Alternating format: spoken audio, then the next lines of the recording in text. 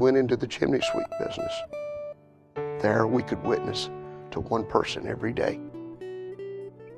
Because I read a statement where Brother Branham was a public works officer. And he'd go and sit on somebody's porch, and they would actually pay a late fee for Brother Branham to sit there and talk to them. And I found by cleaning chimneys, I could tell them about what God was doing in this generation. And not only what God was doing, but God was living. Because this message is more than books and tapes. It's more than quotes. It's more than our favorite preachers. But this message lives. And I wanted this message, may not be the best example, but I wanted this message to live in my life. It was 1995, January.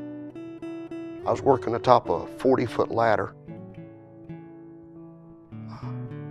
putting a chimney, rebuilding a chimney, putting a liner in it. And it came a surprise ice storm. And we were just right at the completion of it. We were completely done. And I was to go up and just do the final touches to it. I fell off of that ladder. Today I still don't know what made me fall. But I fell 40 feet. And landed on a concrete patio pad. The owner of the house was actually standing there when I landed. And I knew immediately I was in a lot of trouble. And seemingly I rolled over. And I began to feel quite a bit of trauma in my back, but I couldn't feel my feet. The trauma team came and they took me to the hospital. When they took me to the hospital, it was in the emergency unit that the doctors began to work with me and try to help me with my pain. And I don't know exactly how long I was there, but they'd x-rayed me and did some scans. And the doctor came in and he told me, he said, he said, in things like this, may have not been the best wisdom in the world, but he came in and he said, in things like this, the quicker that you can come to grips with it, the quicker emotionally you can get over it. And he said, I don't believe you'll ever walk again.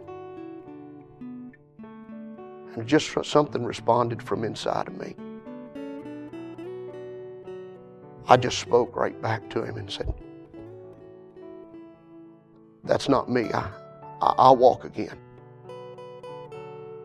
My dad came in later, probably an hour or so later, came in and he prayed for me.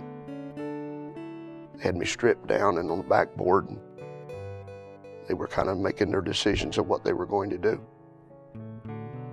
When he came in and prayed, he said, as he began to pray, he said, I'm a son of God.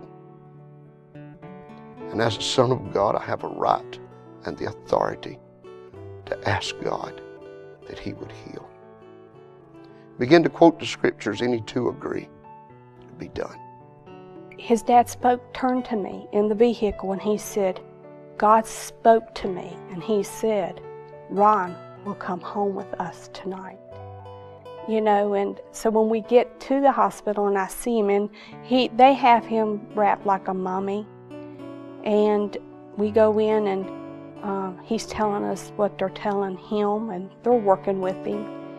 And, you're in shock at that point, almost like, but in my mind I'm thinking what Brother Spencer has told me coming down that interstate. He will go home with us.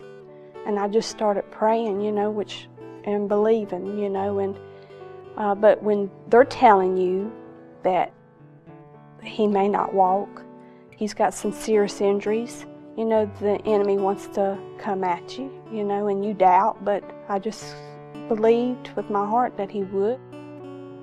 They were kind of moving my bed backwards and forwards, and there was an x-ray technician that was there. And he had did something with my back, and all of a sudden I felt pain go down into my feet. It was one of the greatest days. It wasn't long after that, maybe a couple of hours after that, I could feel my feet, I could feel my legs. Thanks be to God, that night I walked out of that hospital, and God did a supernatural work.